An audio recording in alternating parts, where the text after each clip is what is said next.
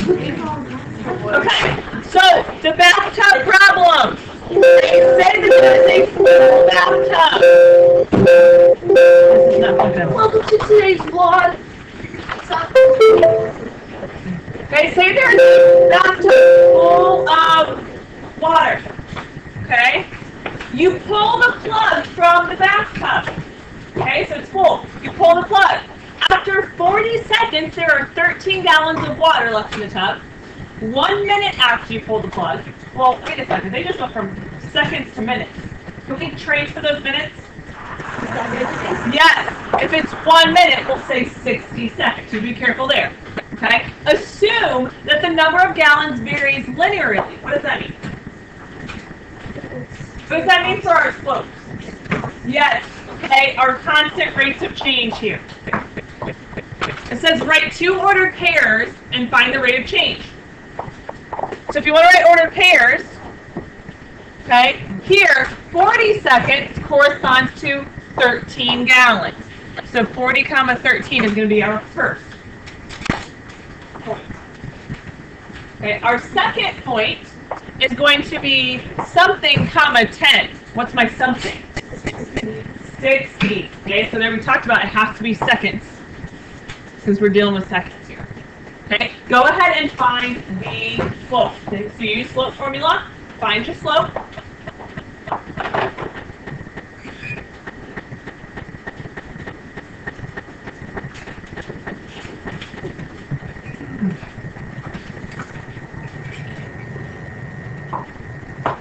May have to use a calculator.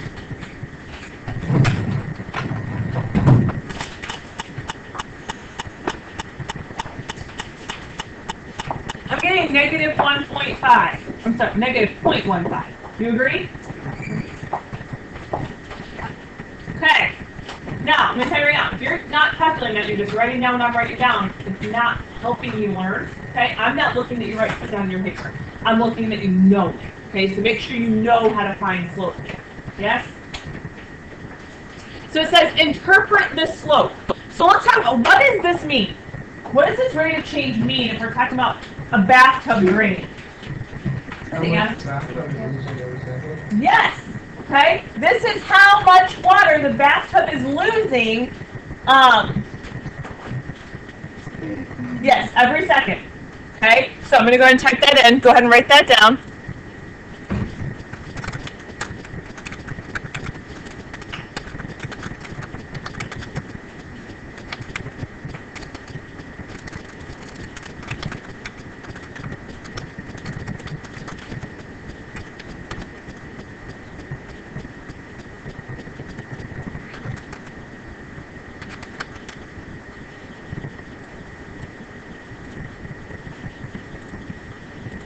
Is that fair? The bathtub is draining at a rate of 0.15 gallons per second.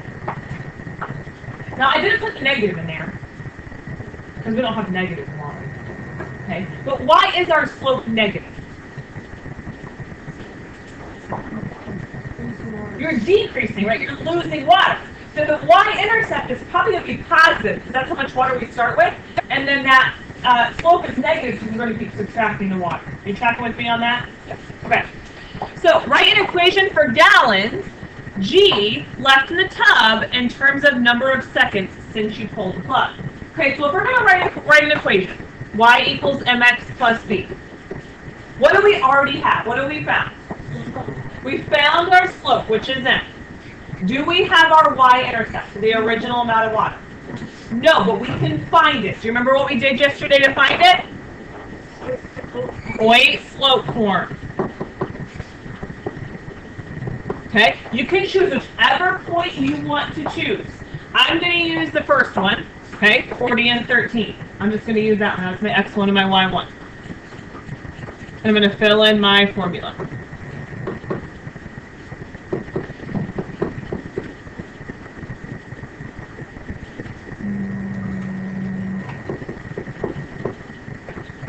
Okay, do we leave it like that? No, what do we want to do? Not yet. We want to solve for y, okay? So first, we would distribute. So go to distribute that negative 0.15.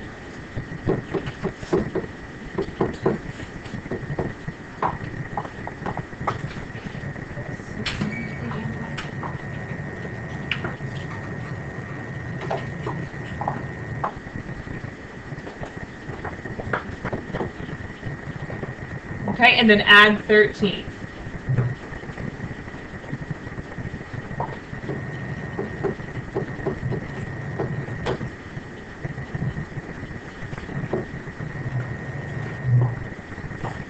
I'm getting 19 as B. Do you agree with 19?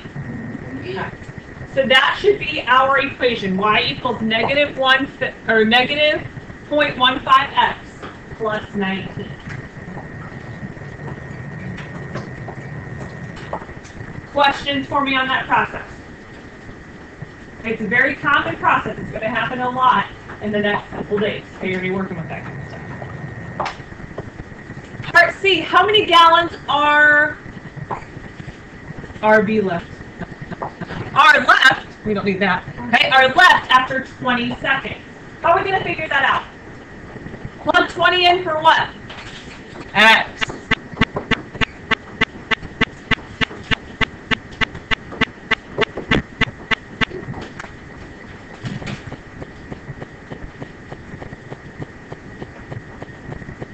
All right, I'm getting 16. Do you agree with 16?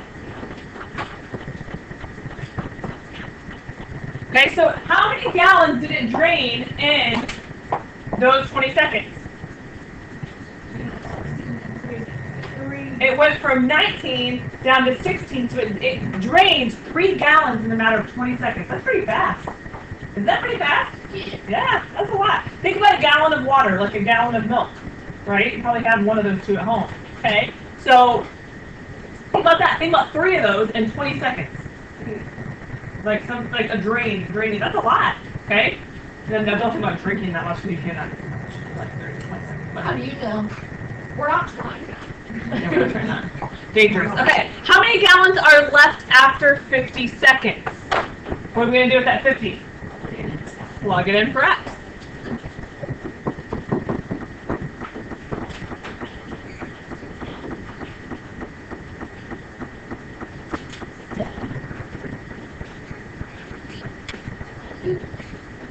I'm getting 11.5. You getting 11.5?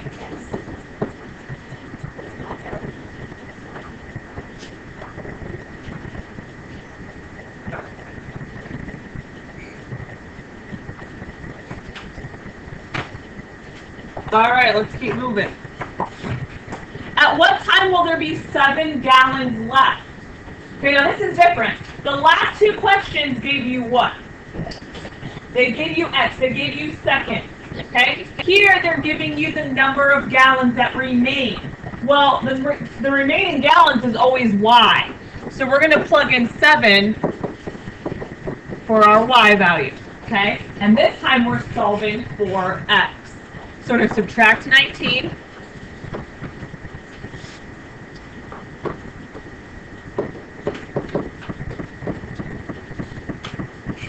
and then we're going to divide by our slope.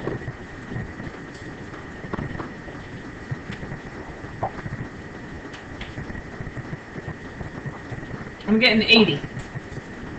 You get 80? Okay. 80 what? 80 seconds. Okay. So does that mean that it drains 7 gallons in 80 seconds? Does that mean that 7 gallons are drained in 80 seconds? No. No, it doesn't. What does it mean? Yes. After 80 seconds, there's 7 gallons left. Okay? If we want to look at how many were drained in 80 seconds, what would we do? You would take 19 minus 7. Okay? And that would be 12. Okay? So you have to think about what's actually going on here. All right. What is the y-intercept? We already found that. Right? The y-intercept was 19. What does this number represent in the real world? Real world. Yeah. Yes, before you pulled that plug, there were 19 gallons of water in the tub. So starting gallons in the tub.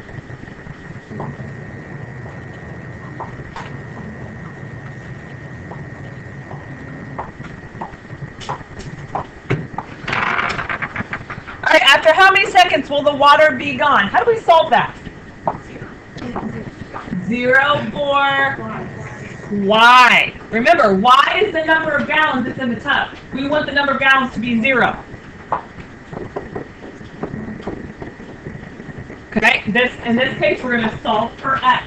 So go ahead and subtract 19.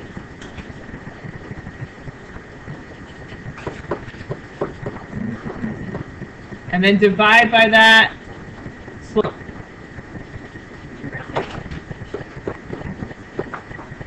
Let me look at the number here real quick.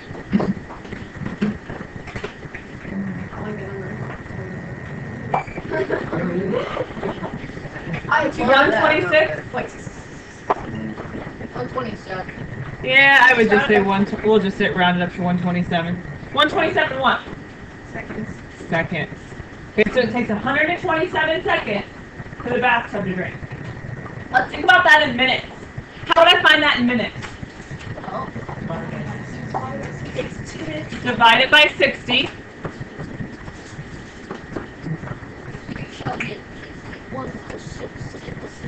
2.1 repeating.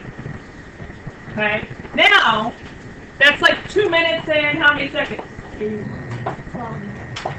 What? Oh, Seven. never mind. 120 divided by 2. Yeah, so you would take this, right? It's like 11%. 11% of a minute of 60 seconds. So 2 minutes, roughly 7 seconds. It just says 127 is 120 divided by 60. All right, sketch the graph. Use a suitable domain. Let's think about domain. Domain is associated with which value? X. Okay. X is what in this case? Time and seconds. Is there ever negative time? No. So we're going to start at 0. And if it ends, okay, if it ends at 127 seconds, let's just say that this is 130.